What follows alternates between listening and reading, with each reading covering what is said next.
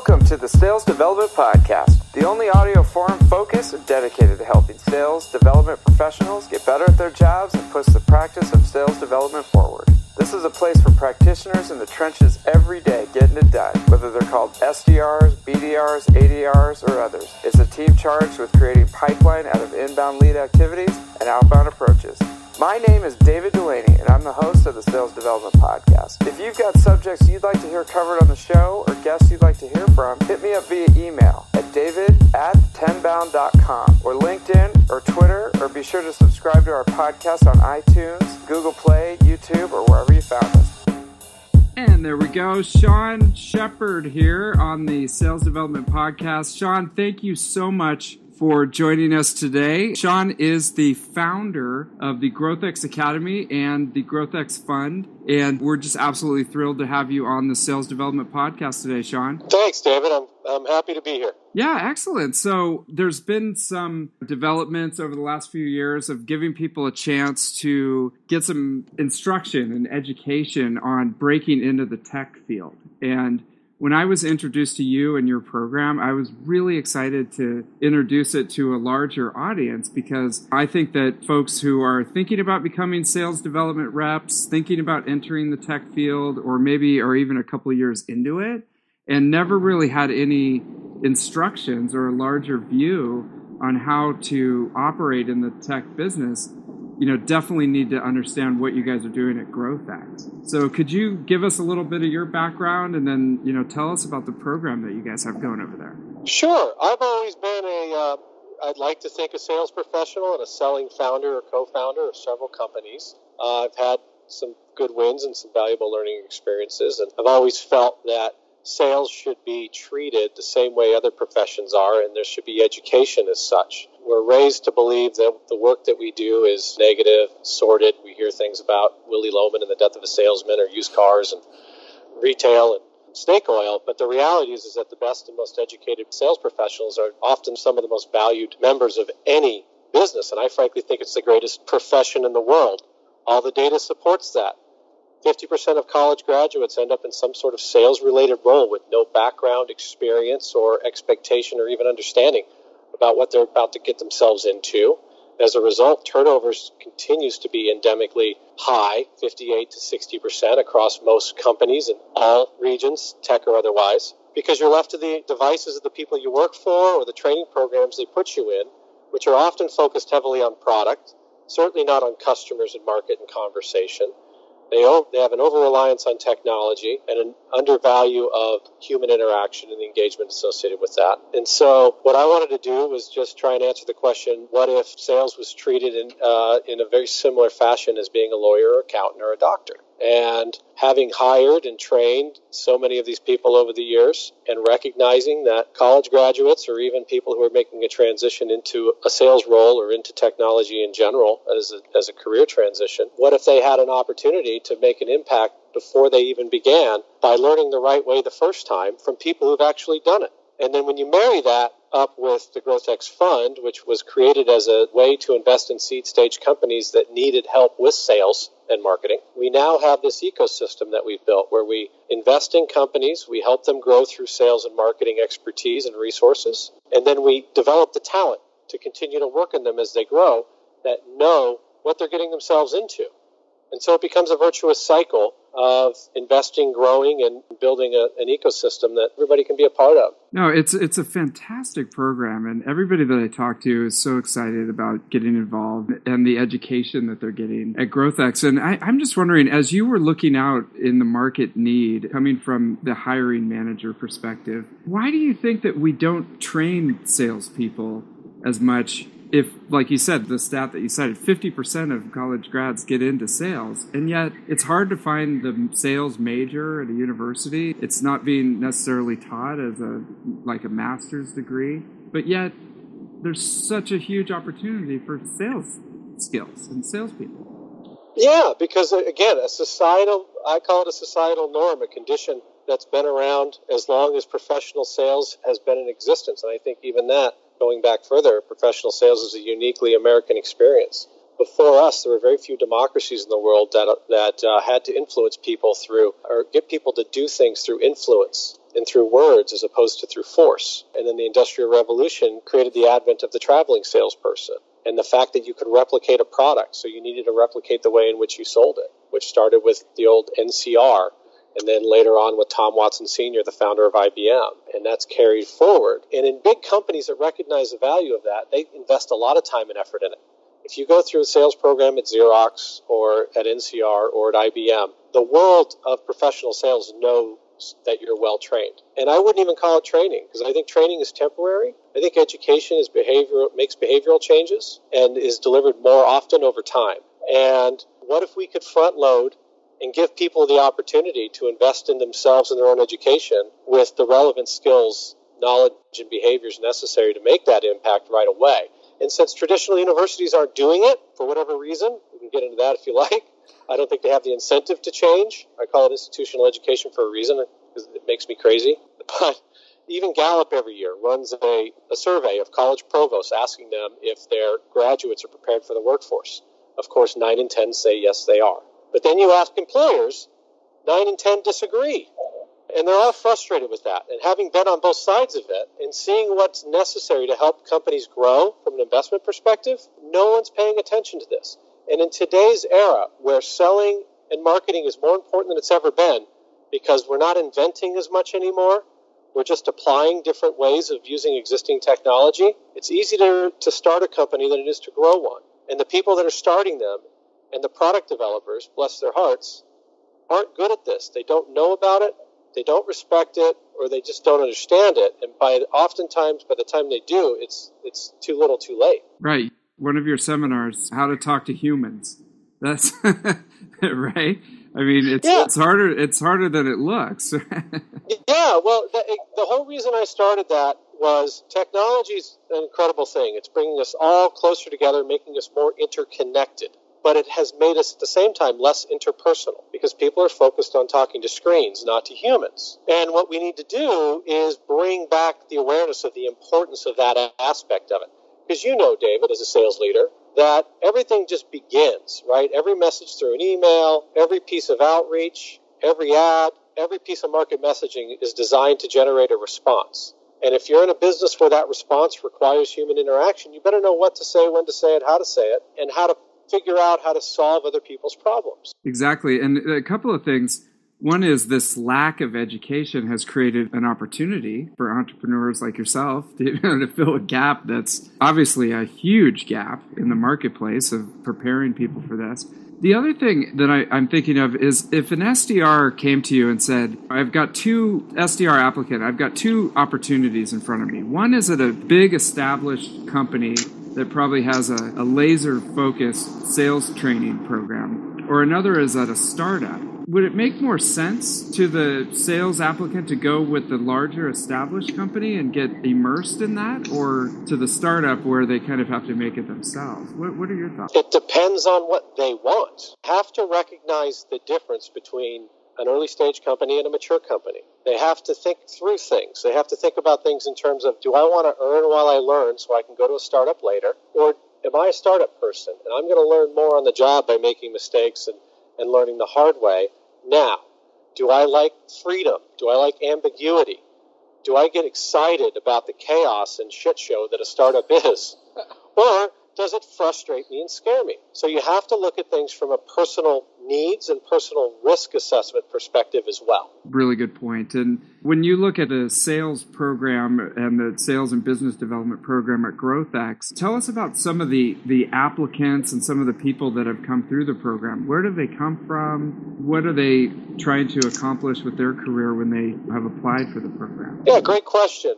Most of them are career transitioners, college educated. Some have master's degrees. They come from different industries like real estate and law and finance and, traditional industrial environments, accounting, whole host of different fields. They know they want to work in tech, and they know they don't want to code. And in the Valley, what do we say, right? If you want to deliver value, you need to be close to the code or you need to be close to the cash. And if you're not into the coding, then you should be into the caching.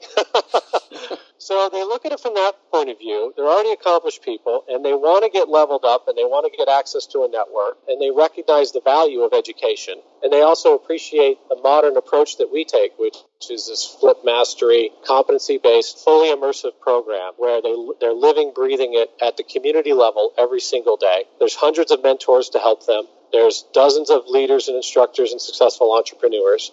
There's other people of diverse backgrounds and experiences. And there's a whole community and ecosystem of companies that are eager to get to know them and work with them on real projects to see whether or not this develops into something more. What are some of the things that someone didn't have access to GrowthX, for example? What are some of the things that they focus on while they go through the program? Well, on the sales and business development side, everything starts with business and marketing acumen, because the philosophy is that in order to be successful in sales, you have to help others be successful.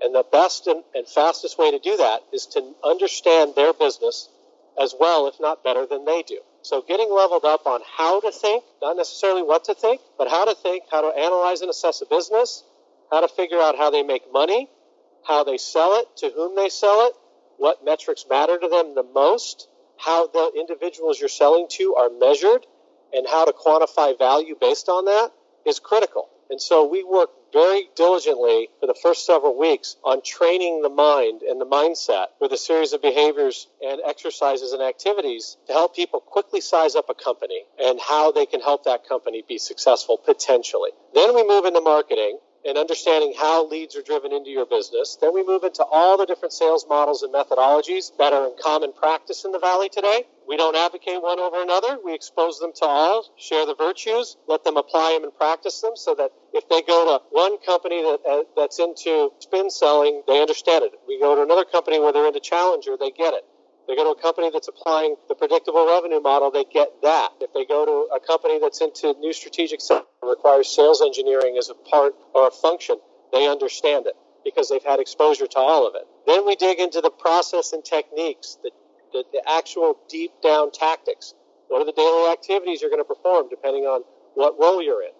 Whether you're going to sales development, whether you're going down the funnel into an acquisition role as an account executive or account manager, whether you're going into customer success for onboarding, retention, and growth, or you want to go into sales ops or enablement, you want to support the function, we provide a path and experience for everybody based on what they want. And then we move into management and leadership, and then career development. How are we going to apply the sales funnel and the marketing funnel process to finding you the job that you want, working with the people that you want to work for and with? And you marry all of that up, coupled with working on real projects with real companies with the support and guidance of the entire team. You walk out with, we hope, clarity and on what you want to do, where you want to do it, have demonstrated that you can do it, and then we present them to the community as ready to make an impact. Nice. And then you've got your network already built out, not only of the GrowthX companies, but folks that you know over the course of your career that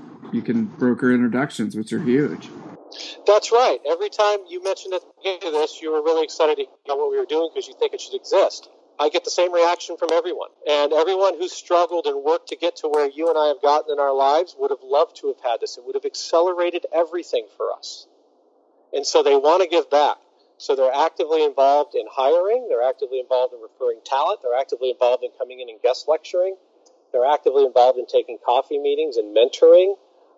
They're actively involved in developing their own careers as mentors through this peer group of amazing people that want to give back through this vehicle. I love it. And I'm thinking for the folks who are on the call who are already SDRs or they're SDR managers, you and I, Sean, it's taken us several years, maybe decades, to know all the vocabulary and understand all the different references that you made as you were going through the curriculum. But we had to learn that the hard way, right? I mean, we had to learn that trial and error. We'll take real good notes of the podcast so that, everybody who's trying to, kind of cobble some of that stuff together will have those resources available. And then, of course, if you're thinking about doing the GrowthX program, man, it's all right there. It's laid out because of Sean's, trial and error over the last 20 years, probably, right?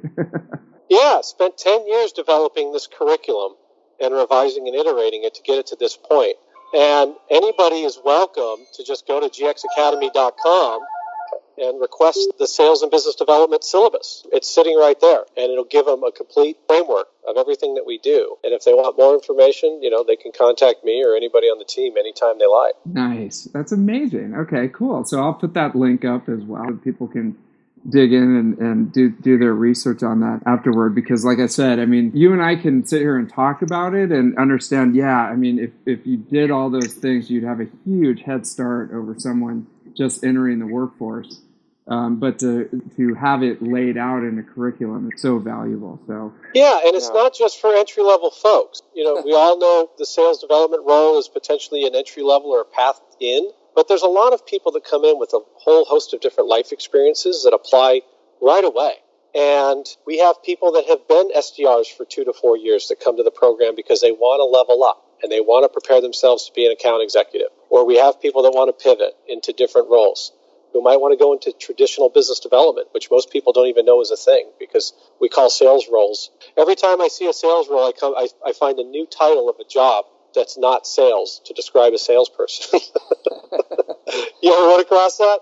There's account executive, there's territory manager, there's regional this, there's business development, there's new business development, there's account director, there's all these names, but they all essentially are tying to one of those same things. You're either trying to attract people in, you're trying to acquire them, you're trying to onboard them, you're trying to keep them happy through retention, or you're trying to grow that business. And so trying to understand it through that prism of what I call the sales continuum is important so that you can figure out what you want to do. Yeah, exactly. At the front end of the show is just that the sales almost has a negative connotation sometimes. And so they try to put these fancy titles on it.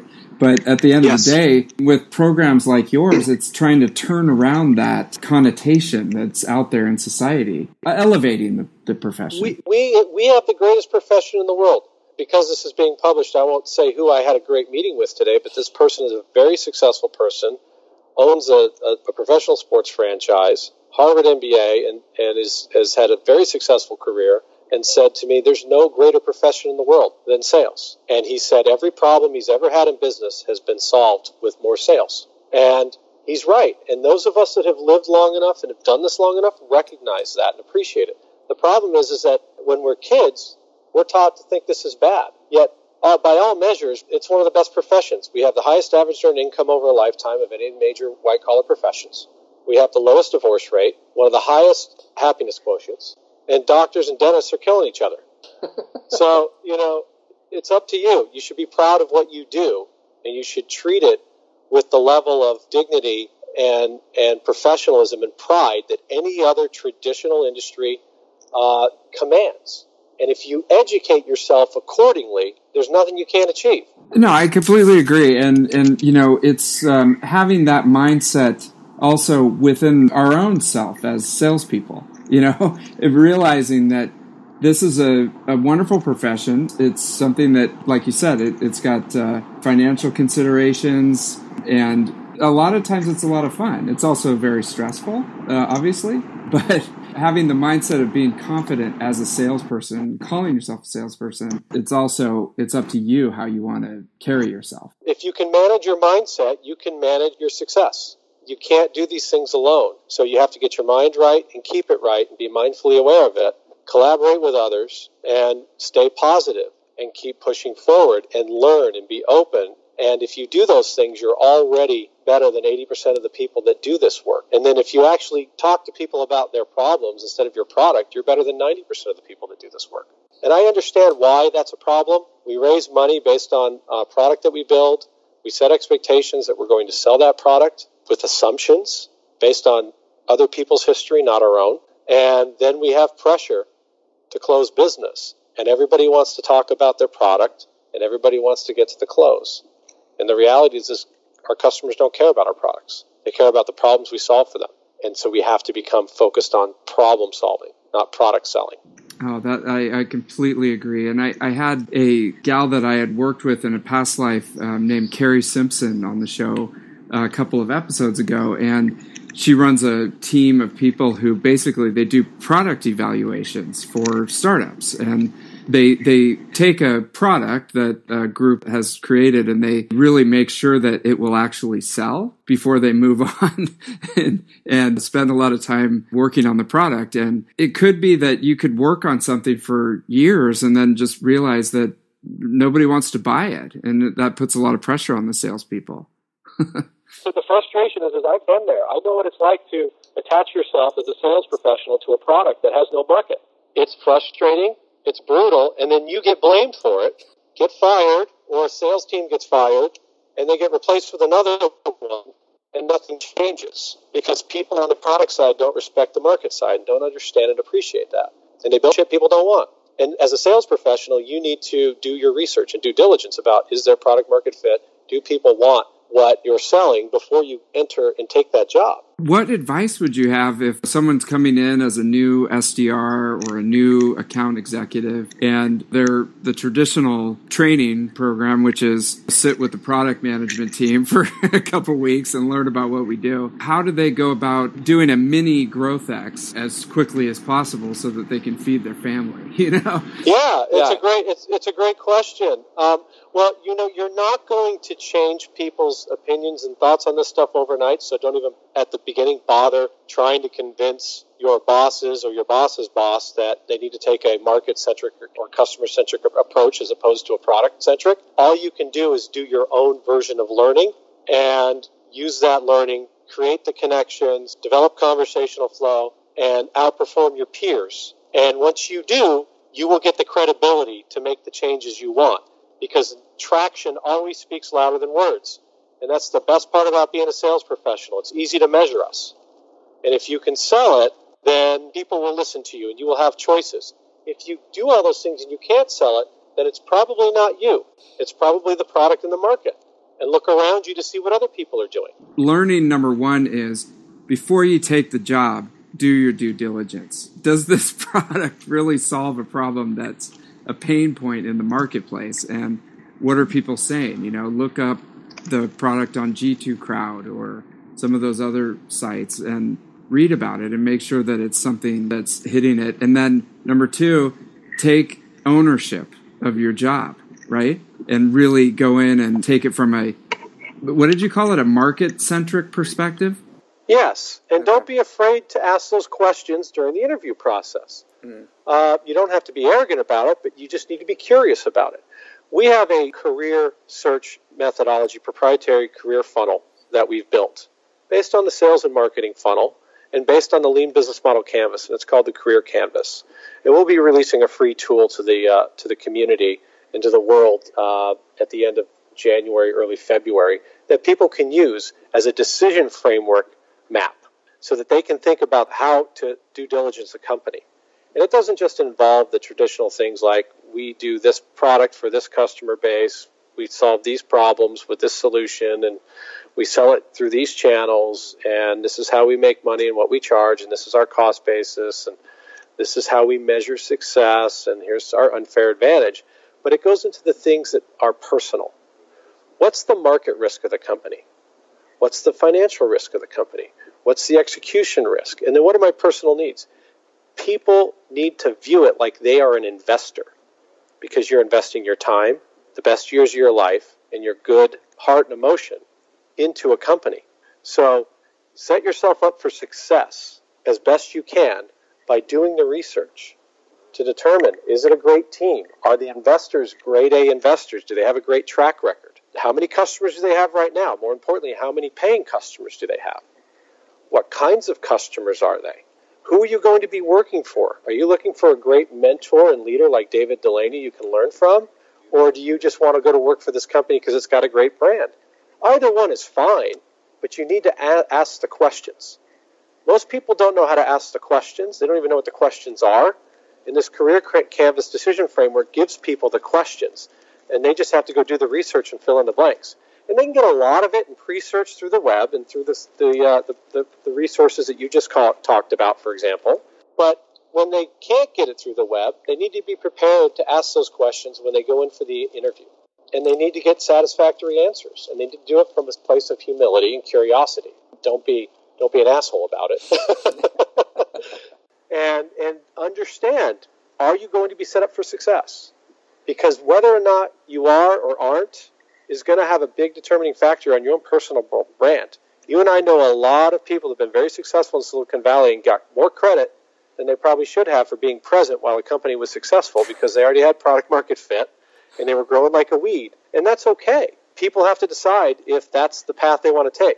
When you go to an early stage company, you can have a greater impact and the reward can be greater, but the risk is also super high and the stress levels are high. But if you go into a later one, you have less of an impact. You might learn more, especially from a great mentor like you, but at the same time, your reward isn't as high financially. Risk is lower. So there's a whole host of those things you have to weigh, and you need to ask yourself those questions and think about it, both quantitatively and qualitatively.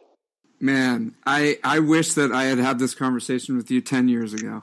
I mean, that sounds so incredibly valuable, and I think when you're in a job search, you kind of get tunnel vision. I got to get a job. I got to get the next job that, comes up. And sometimes, a lot of those criteria go right out the window. You're just like, hey, it's got a solid brand. The people seem really cool and I'll be happy to put it on my resume. And then you get in there and it is not as advertised. Right? Yeah, because employment branding is just sales and marketing. Yeah. Companies will lie to you about how great they are to get you to come to attract you into their community. Just the same way that bad salespeople lie and marketing people lie to you about how great their product is. And so you have to be wary of that. And much in the same way, look, you have to treat it like a job. If you treat it like a job, and you're a great sales professional who's trying to look at a market, and you're trying to fill that funnel, and you want this outcome, then treat it that way. Which means, hey, I'm trying to reach product market fit, but I'm also trying to think about person-company fit. There's only one of you. There's 26,000 companies in the Bay Area alone that could hire you. So be discerning. Make good decisions. Be highly targeted, just like you would when you're selling and marketing, so that when you have those conversations, they're for real and they're with the companies you want to be with, doing the things you want to do with the people you enjoy most. And that's what makes people happy, other people, not companies. A company is just a collection of people. So you have to think about it in those terms. Treat your job search like the job that it is. I've watched great, super successful people move from one exit to the next and treat it that way. I had one come through, one of our mentors, again, just to protect her name, I won't bring it up, very successful, has had 2 exits, and then in search of her third, she came in, she sat down with me, and she built out a spreadsheet of all the companies she had targeted that she wanted to work for, and she built out her decision framework for every one, and we reviewed it like it was a sales funnel and a pipeline management review, and helped make a decision about where she was going to go next. And she landed in a great place at the right time with the right people doing what she wanted because she took it that seriously. And by the way, that took her 8 months. This stuff doesn't happen overnight. Oh my gosh. Okay. This interview just paid for itself in droves. I mean, if one person sits down and, downloads the funnel or creates it themselves and just puts that much thought process into their own lives. If you think about it, I mean, why not spend so much time thinking about it? I think we all rush into these decisions without putting thought process as we should. We do, and I understand why. It's an emotional time. It's a harrowing experience. We have financial pressures. When we don't have a job, we're made to feel, or we make ourselves feel like we're less of a person than we are when we do have a job. Applying for jobs online is the worst thing anybody can do. Why? Because the average recruiter gets 122 job applications per job they post online. And they're carrying or representing, on average, 35 to 50 jobs. So do the math. They can't talk to hundreds or thousands of people. So what do? They use applicant tracking software to filter people based on the keywords in their resumes. And people get filtered out, and then they immediately feel rejected.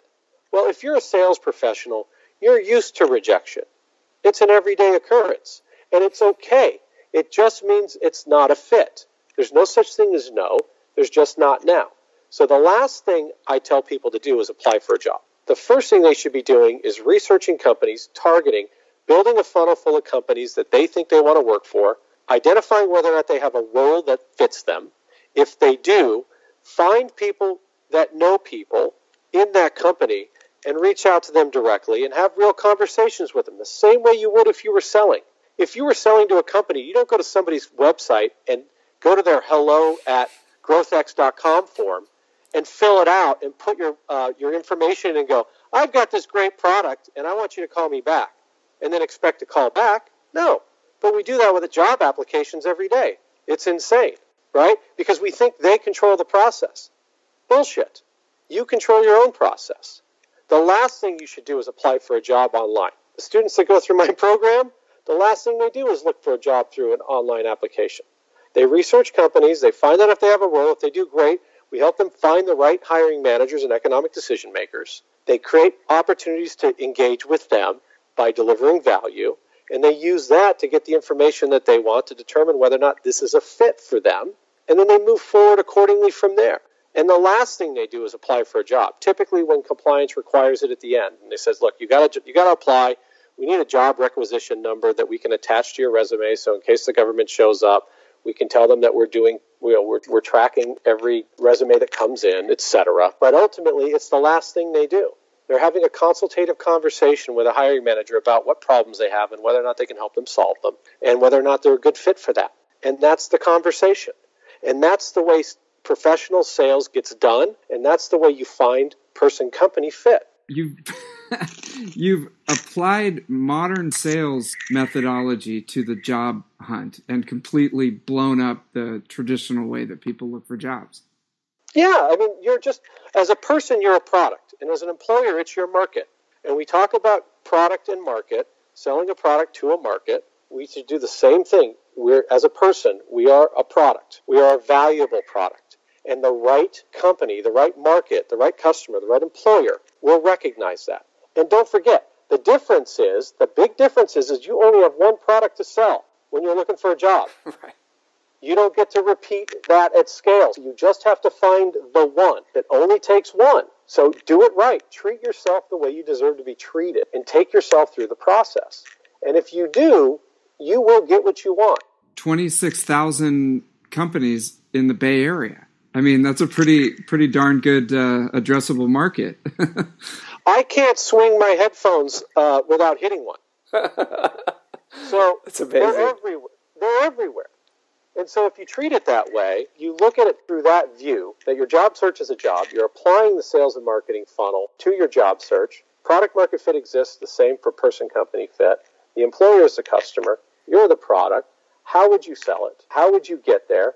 You'd network your way in, you'd find out who the decision makers were, you'd map out your account, you'd figure out the roles and the influencers and what buyer types you're dealing with, and you'd start to execute against that. You'd find your coaches and your champions, and you'd work that out. And hopefully, if you do it the right way, you're not selling, you're seeking fit.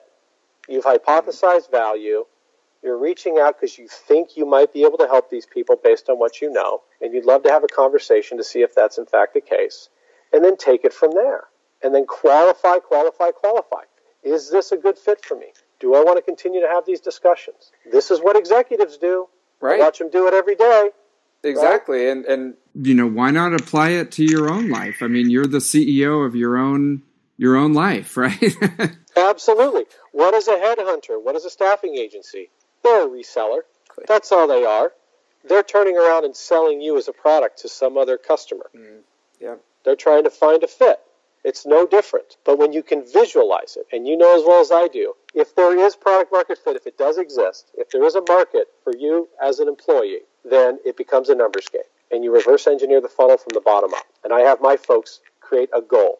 Within 12 weeks, starting this process, within 90 days, they build a 90-day strategic plan that gets them multiple job offers out of the bottom of the funnel. And so to get multiple offers, you have to have X amount of interviews, which means you have to have X amount of informational interviews, which means you have to have X amount of qualifying conversation, means you have to have X amount of attempts and outreach, which means you have to have an X amount of companies that you pre-qualified into your funnel. And that's how it works. It's exactly like a prospecting plan.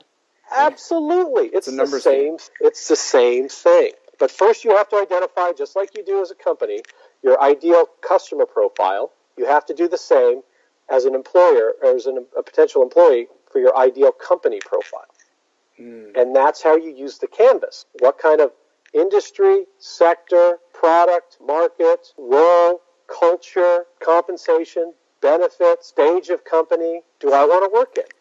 And you build those profiles out. And just like we do in sales and marketing, we develop multiple profiles. We test those profiles to find out which ones work and learn from those and iterate, make a better decision, and then go after those profiles. No, it's exactly like making a prospecting campaign or to go out and build up your territory if you're a new salesperson. But like you said, in this case, you are the product. That's right. You've still got to build a list of companies, either way. Right. You still got to find out who the contacts are in there that could potentially be interested in you or your product, either way. You still have to develop messaging in a way to get to them and get them to say, ooh, that's interesting, tell me more, either way. Once you do, you have to create conversation. Once you do that, that has to turn into a commitment to a next step or a decision that this isn't a fit. Right? And that's the process. And you build a funnel and you manage it. Amazing. Okay, so say someone, especially if they're in the city or if they can get to the city and they want to go just interact with people, network, and learn some of this stuff and learn more about the GrowthX program. I know that you do a lot of networking seminars, like how to talk to humans and stuff like that. What are some of the things that you have coming up that they could possibly attend or check out? Yes, we run an event every week, a live event, in person, either at our offices at Galvanize in Soma at 44 Tehama Street, San Francisco, or at the NASDAQ Entrepreneurial Center, which is next door on the corner of Howard and First. They're wonderful partners of ours. They love our educational material, and they provide it to all their entrepreneurs and members as well. And every week we rotate. One week we do How to Talk to Humans, which is sales and business development focused. The next we do a growth marketing event, which is coming up this week. Eli Schwartz, who's the head of international growth for SurveyMonkey, will be on stage with my business partner, Will Bunker, who is the founder of Match.com, talking about growing globally.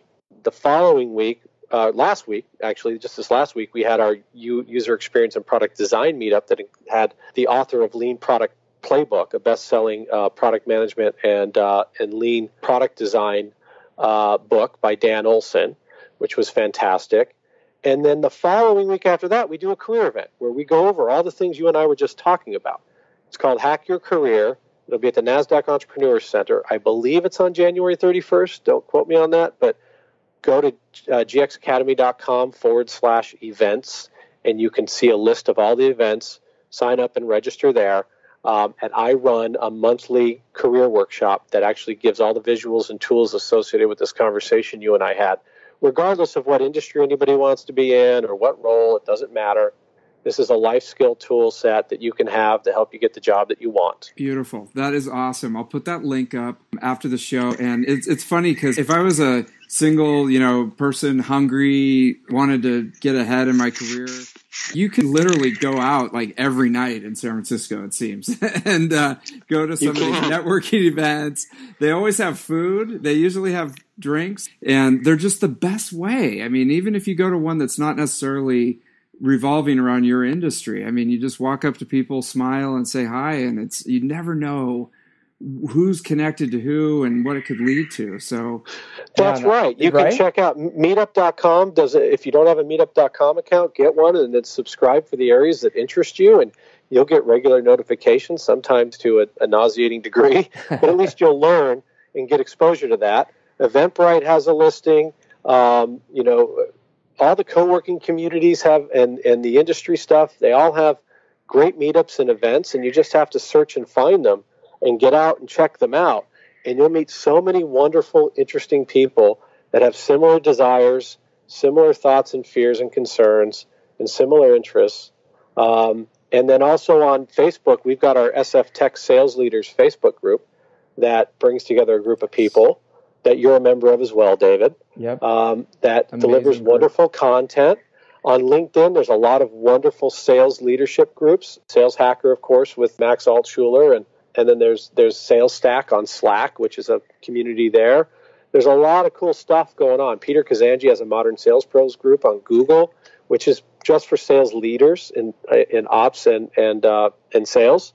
But that's another great group. So there's a lot of good people doing good things out there, and we need it all, and people just need to get themselves exposed to it. Yeah, get in there, learn all you can, get out, meet people, talk to humans, get to the next GrowthX event. Because hey, I learned how to find a job on this call, and there's just one good tip or one good connection that you make makes all the difference. So you never know who you know or who you know knows, and right. never pass up an opportunity to meet new people, because it can change your life. Totally. Well, Sean, I just want to thank you so much. We're right up against the hour. It has been awesome and educational, and like I said, I'll put these links up on my blog after the show, and thanks again for coming on. My pleasure, David. Anytime. I love you, brother. Thanks for what you do for the community. Okay. Bye-bye. Bye.